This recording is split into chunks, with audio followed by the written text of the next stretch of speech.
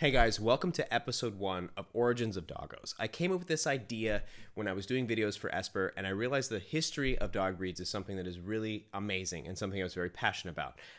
So I wanted to do a series of videos where I go through the dog breeds A through Z, these are AKC breeds, and I talk about where they came from a historical perspective. It's amazing the events that surround this. So first episode, we're going to be talking about the Affenpinscher. This is a toy breed dog. It is considered one of the oldest toy breed, if not the oldest toy breed dog. They are 9.5 to 11 inches in length, and they are 7 to 10 pounds. What's amazing is the humble beginnings of this dog was as a rat catcher in farms, and it would end up becoming the highlight of the social elite in the 1940s, and actually has been photographed with the Hope Diamond around its neck. So let's get through and talk about how this happened. Let's go way back. Switzerland in the 1850s, there's a huge archaeological discovery. It shows dogs dating back to 3000 BC. It shows the history of the predecessors that led to pretty much all the dogs that spread throughout Europe, including the Schnauzers and all the Pinschers and all that stuff. So here we go. We get to trace the timeline of what happened. So they started developing these smaller dogs for farms as rat catchers, not guard dogs, but as alarm dogs.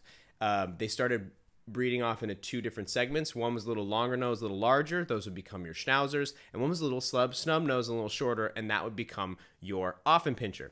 Affenpinscher means Affen, ape, and Pinscher, which is an etymology, kind of means dog. So as you can see, they are hilariously apish looking. And I cannot help but think of that Persian cat meme like this, the guy in the chair. Absolutely hilarious. So the written record of them doesn't show up until the 1900s, but they believe they've been around. They were around in Germany since the 1500s. So this is a really old dog breed, and you can see it was kind of the, they were bred for a purpose. They needed them on farms. They needed them as rat catchers and pest control. They used them as alarm dogs.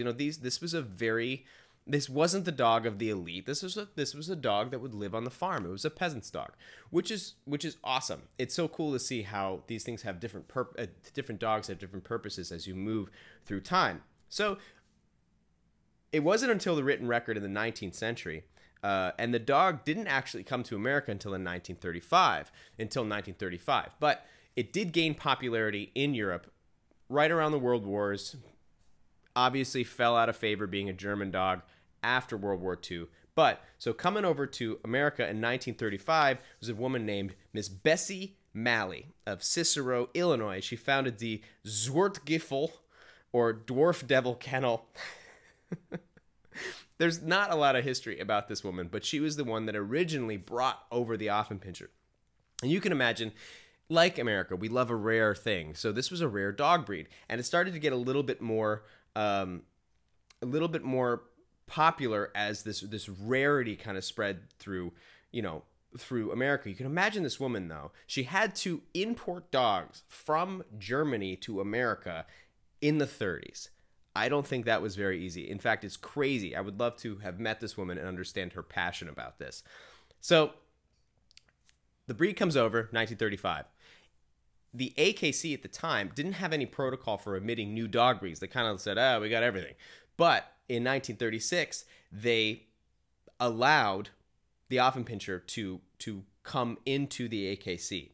And so part of the reason is because they had some high-profile supporters. This is where it gets crazy. So coming from a farm in Germany, coming over to America, obscure rarity, cute-looking ape dog, suddenly now some of the highest social elite start taking an interest. The most important one was Evelyn Walsh McLean. So Evelyn Walsh McLean was a mining heiress. She was everything you would imagine in the 1930s and 40s of being just stupid wealthy and just the social elite. And it's just amazing. She actually come to own the Hope Diamond at one point in time. She collected all different sorts of crazy rare breeds at the time: poodles, Saint Bernards, Great Danes, Silky Terriers, Chihuahuas, Brussels Griffons, which are actually a little bit related to the Affenpinschers.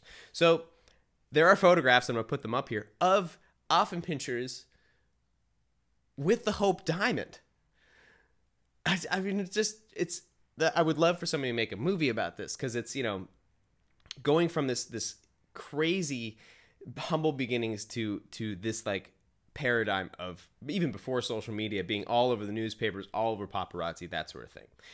So you can imagine, after the war, and the sentiment toward Germany was not the best, and you would think that this breed might die out or might go away, but the crazy little obstinate, cute personality of this dog sunk its way into the American hearts, and German stock of the dogs kept coming over even after the war. So it's a testament to the dog's personality, and I would love to meet one.